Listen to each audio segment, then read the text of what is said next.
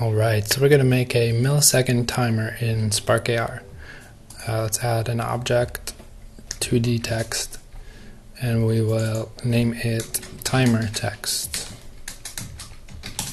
Now this should be integrated into your scene or attached to a face tracker. What we want is the 0.00. This is the format of the timer that we're looking for. So in order to do that, there's a few things we need to do in the patch editor and a few things we need to do in script. And I will walk through those with you. So format it however you like. I'm just trying to make it visible for you here. Add patch, runtime. This will give us the amount of time that has passed since the effect was loaded. We'll drag out of time and type offset. This object lets us zero out that number by pulsing the reset. We can do that with a screen tap.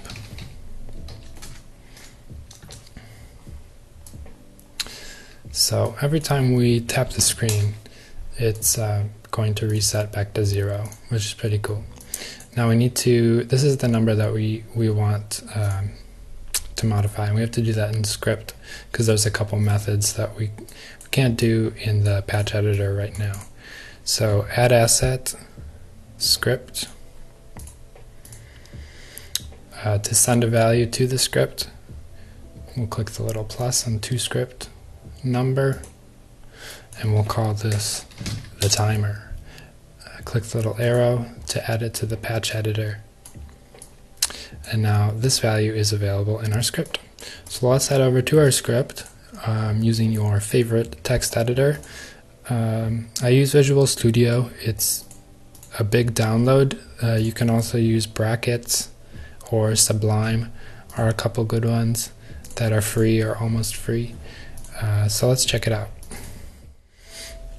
Alright, so here we are in our script. It comes with a bunch of helper ideas to get started. We'll delete all the green stuff below diagnostics. We want to keep that. It'll help us if we need to debug something. We can send messages to our console in Spark. Another module we need by typing constant is the patches module in order to get that timer variable that we sent to the script from the patch editor. So constant patches require patches. Make sure there's a semicolon there. Alright, so let's do what we got to do here, which is a promise all, and make sure that we have access to the object that we're interested in, whether it's could be anything, but in this case it's the timer text. Usually these are objects or materials that you need from your scene. So we'll type scene, root, find first, and timer text, because that's the object we want to access and modify. We want to modify the text property on that object. So after that, we'll go then return those results. So that's a function, results, and yeah, so we're going to put all our code after that bracket there. And in order to get the timer text object, we will store it in an object. We'll call it timer count text, and it is stored in an array that was returned in that was put in the results there. So results 0. It's the first object that we listed there. Okay, so we're almost done. Not too much of this.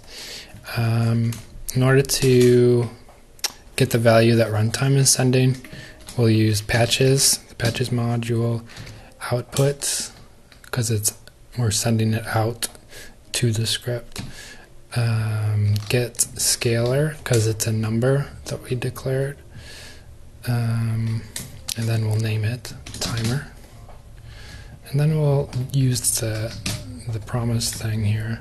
Then, and now use a representation of the object. We can call it anything. We'll do timer object, and then a cool arrow, curly braces. All right. So we can't access the value directly. We need to subscribe and monitor it in order to break it down into a usable, in order to grab the value, because in Spark a lot of stuff happens with signals, and you know, there's a lot of signals happening at once. So timer object, monitor, subscribe, and then we'll have a function. I'll just call it the timer event.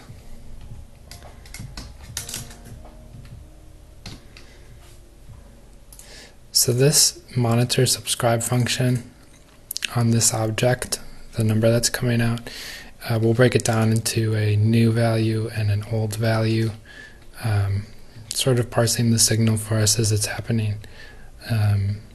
So now we can perform some methods on those numbers because it's grabbing them for us. So we'll do timer event. No, we want to change the timer text. So timer count text dot text. The text of that object equals the timer event that we subscribe to. It's a new value, and then this method toFixed is what's going to round it to the two digits after the decimal point. toFixed 2, we could enter 3, and then it would be 3. And then another method on top of that, toString, so that it can be used as text. So let's see if that works. Save your file. Alright, so we're back in Spark AR Studio with our timer that's resetting when we tap in the millisecond format. It's very cool. We probably want to add more features and functions like a stop button, not a button, feature, a stop ability, and because buttons are discouraged, as are static text. So like I said earlier, attach this to some part of your effect, whether it's your face, movement, or some stylistic integration. But let's go over some different ways we can achieve a more complex function with the stop and the reset.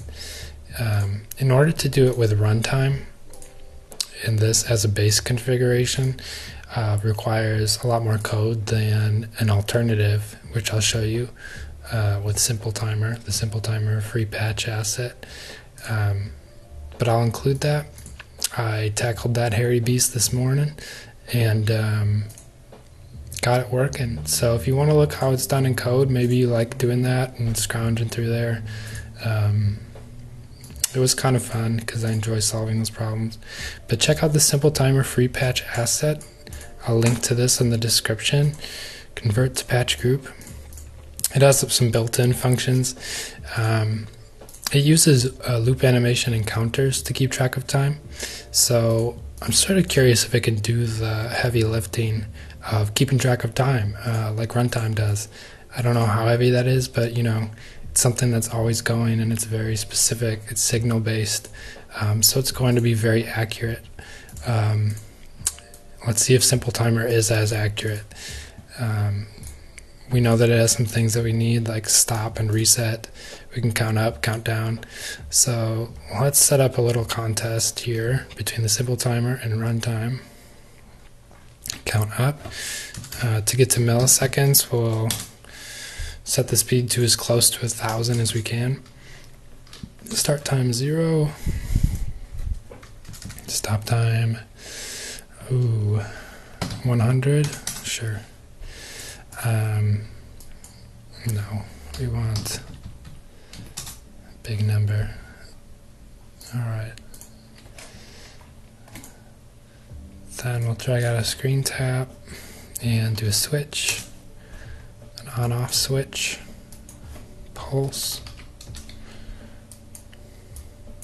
turn on, turn off.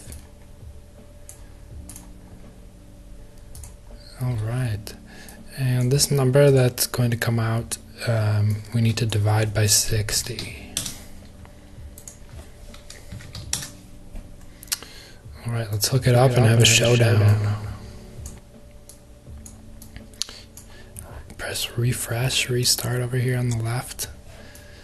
Okay, so this is the run time. This is simple timer. Ready, set, go. Alright. So they're pretty close. I don't know how they would compare in like an Olympic time trial situation, but for, you know, filter games and mini games, simple timer I think is a good solution. It's free if you want to download it, and yeah, I'll also attach a link to the code version of a timer that uses runtime if you're looking for something that's maybe more precise. But this is nice because you have all those functions built in, ready to go. You can stop it and reset it, count down. Yeah.